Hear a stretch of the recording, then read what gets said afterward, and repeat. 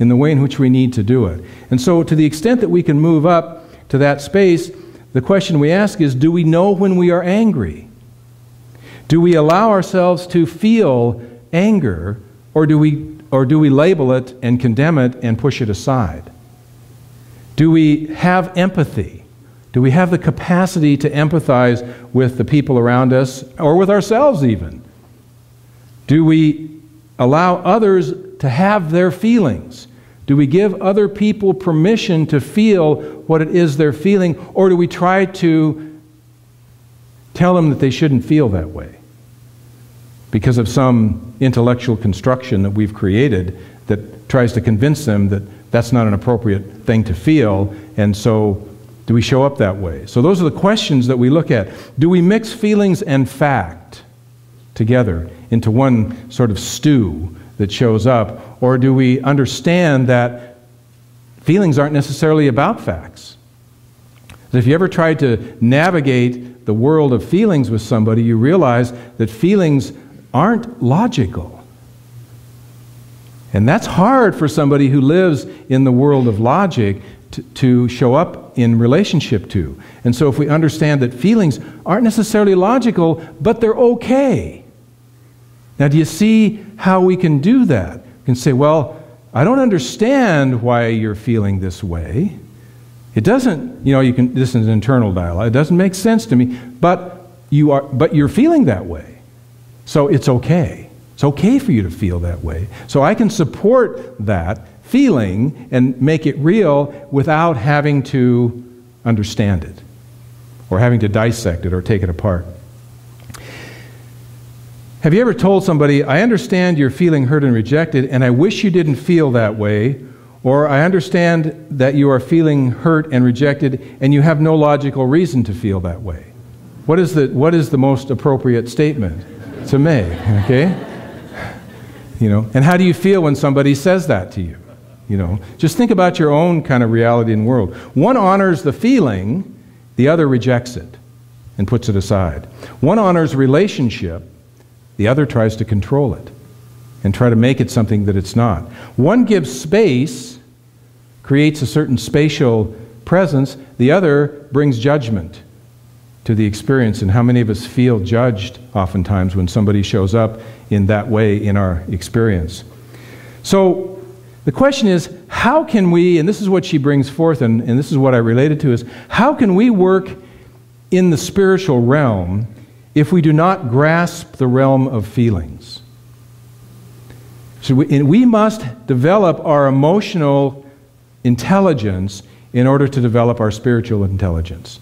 That we must have a sense of and a relationship to the world of feelings in order to further our spiritual journey, because we cannot go there unless we understand that part of it, because when we get to spirit, then things really can become illogical.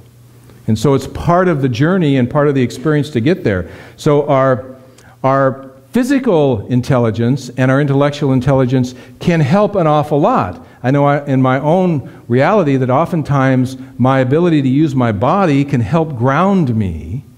Like if I am feeling out of sorts or disjointed, or there's some frustration experience, I can go take a walk.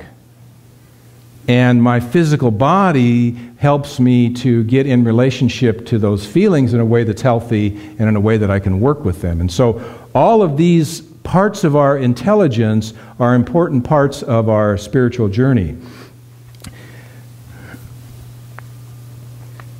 There's a Zen story about a devotee in a temple who was well known for his zealousness and his effort, and he was always, just very enthusiastic and excited. And day and night he would sit in meditation, and he didn't even stop meditating to eat or to sleep. He just focused and focused. And as time passed, he grew thinner and he grew more exhausted. And so the master of the temple, noticing all this energy and enthusiasm, she advised him to slow down and take care of himself. But the disciple, the devotee, refused to heed his advice. He said, the master says, why are you rushing so? Why are you in such a hurry? And the devotee said, well, I'm after enlightenment. There's no time to waste. Well, the master says, well, how do you know that enlightenment is running on before you, so that you have to rush after it. Perhaps it is behind you, and all you need to encounter it is to stand still, but you're running away from it. So how many of us run away from those things which we must stand and experience in our life? How many of us run away from the richness of the inner world that lives within us in our feeling reality, in our emotional dynamics, in those parts of our being, because somehow we think that we're seeking this spiritual dynamic, when the reality is, if we stop for a moment and allow ourselves to experience who it is that we are, all the different dynamics that live within us, and we begin to embrace them and to be able to speak about them, that be able to say, well, I'm feeling angry, and it's okay. I'm not pushing it aside. Or I'm feeling hurt, or I'm feeling joyful, or I'm feeling whatever it is that we're feeling. If we can label them, name them, express them, and work with them, then we become more complete as individuals, and our emotional intelligence begins to grow. Our ability to develop and nurture and maintain and deepen relationships begins to show up in a much more dynamic and powerful way, and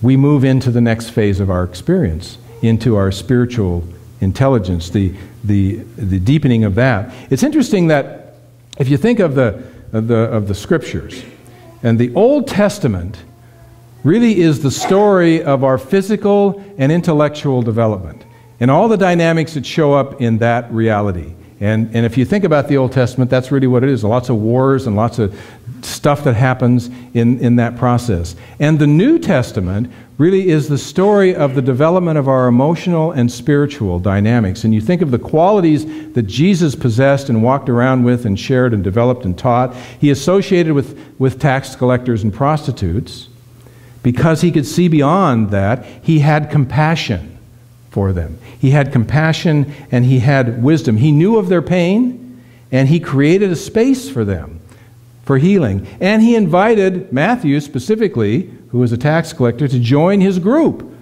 to come into the inner circle, someone who you would never, ever do otherwise. And that's really the distinction between those two parts of Scripture. And one of the things that Cindy Wigglesworth said to do, if we want to begin the journey of developing in a deeper way our emotional intelligence, is to keep a daily journal, once or twice a day, to sit down and just write out what it is that you're feeling. To begin to name the feelings that you're experiencing regardless of what they are. And as you begin to recognize and name those feelings that are in you, you begin to honor them. And as you begin to honor them, you begin to become more comfortable with them, and you begin to become more comfortable in the language of feelings. And so when someone shares with you something that they're feeling, then you can show up in a way that supports them and that allows you to discuss or talk about or be in relationship to that experience. And so as we begin to do that, we become more comfortable with that process.